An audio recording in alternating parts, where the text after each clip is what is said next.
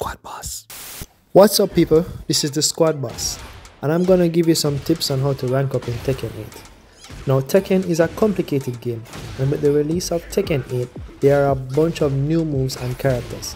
Half of the time you're probably just confused and wondering what is happening. Do I attack now? Next thing you know is game over and you just lost the match. So I'm gonna give you two tips. The first is replay mode. Tekken has an amazing feature called replay mode. So if you lost a match and you want to know why, then I would recommend that you jump into replay mode if you're someone like me who likes to learn on the go. There's two main ways I'd use this. Firstly, you can use your own replays from my replays and tips. Watch them and find weaknesses in your own gameplay and ways that you can improve. Or you can use other people's matches to train. It gives you huge advantages in that you can select a specific character and train in matches that are even above your own rank.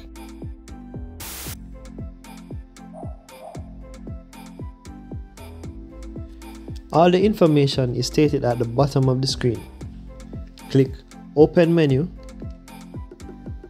and you can click All unless you have a specific friend you want to train against their playstyle or somebody that you're following or a rival. Generally, I leave it on All. The matches, I would select ranked matches because I believe that ranked matches tend to be more serious and players take their rank more seriously, so they will really try to win. If you use quick matches, for example, they might not take the matches seriously and they might try a bunch of jokes and gimmicks and you will not learn how to handle yourself in a real serious match. So I would suggest to use ranked matches. Pick the character that you want to use to train with, that you would like to be. I'm gonna pick Azucena. Then pick the opponent character that you would want to train against. So nobody knows what Devojin is doing online. So I will use Devojin as an example in this case. If you know a specific Tekken ID for example a pro player that you might want to use or their matches to train with, then you can use it.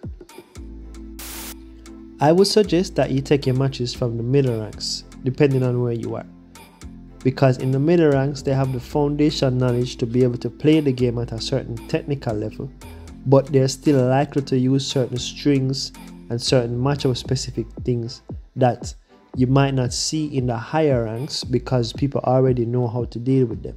So if you select a higher ranking match, then you won't see certain things that you might need to train against. That depends of course on what level you are. So I'll go into this match in the red ranks. Play replay. I'm on the left side, so I pick the left character, which is Azucena. Okay, as I said before, all the options are listed at the bottom of the screen. So what you do is you find a specific moment in the match that you want to learn from. Then you can select player 1 or player 2 controls. If you're on the player 1 side, you would press the button for the player 1 controls. If you're on the player 2 side, then you press the button for the player 2 controls. I'm on the player 1 side, so there's a specific circumstance that I want to train. If you press a button, then you will take over, but if you don't press anything, then the match will continue to play out as normal. Okay, let's check out this scenario. In this scenario, you see that the Devojin uses a string there, right? And he puts up a huge amount of pressure on it. In this scenario, instead of eating the pressure, you see that we can just jab him out of the air and get a full combo. So now we have a little bit more knowledge on how to deal with that scenario. There you go, we can use a heat engager or a power crush to get through that move. There we go, so now we know we have an option of the power crush. So we can jab and we can power crush.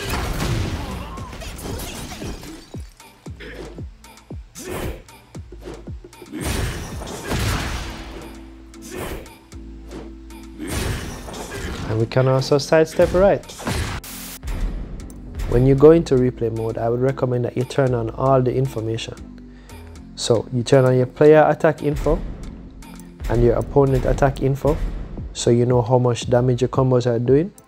You turn on your details of your frame information, so you know what your frame advantage you have. I prefer though to just show frame advantage. For me, it's more simple and it helps me to follow it better and easier for me personally. Recommended punishment techniques, you turn that on, display while paused.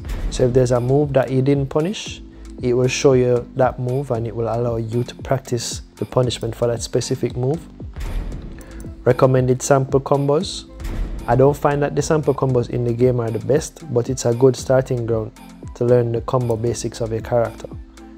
High moves you can duck under, it's very important. Sometimes when you're under pressure in a match, the only advantage that you can get is to duck a high in a string and punish them. And that might be a big turning point in your gameplay and in your match and allow you to win the round.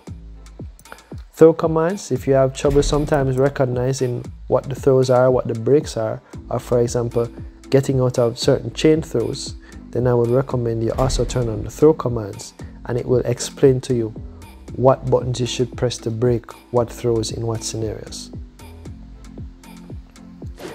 If you want to check the tips, you can see the buttons down the bottom.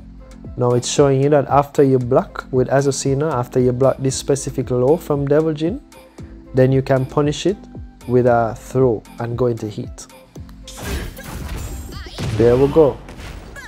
And you can practice this as many times as you want.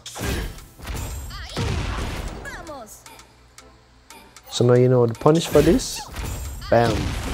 Hit them with that throw. The second tip I have for you is to play multiple characters.